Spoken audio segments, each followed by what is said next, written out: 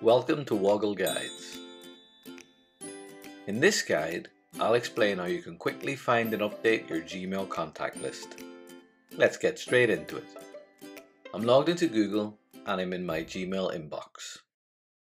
Anytime you send a new email from Gmail, your contact's email details are automatically stored. This means that the next time you write an email, their saved email addresses will be suggested as an autocomplete option for that mail as soon as you start typing.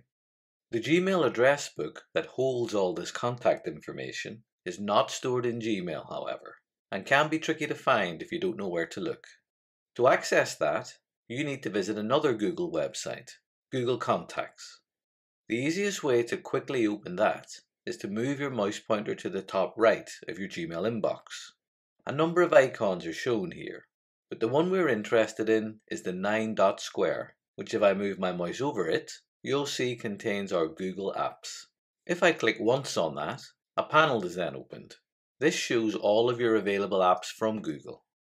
Moving down that panel a little, you'll see an app called Contacts.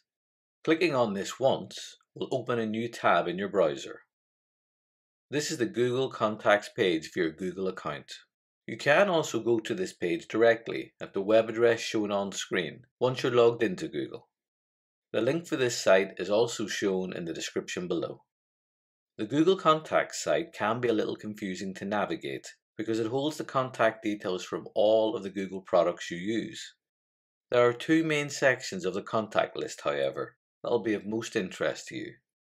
The first is the contact section that is open by default when you first log into the app. This is the main contact section and holds your primary contact list.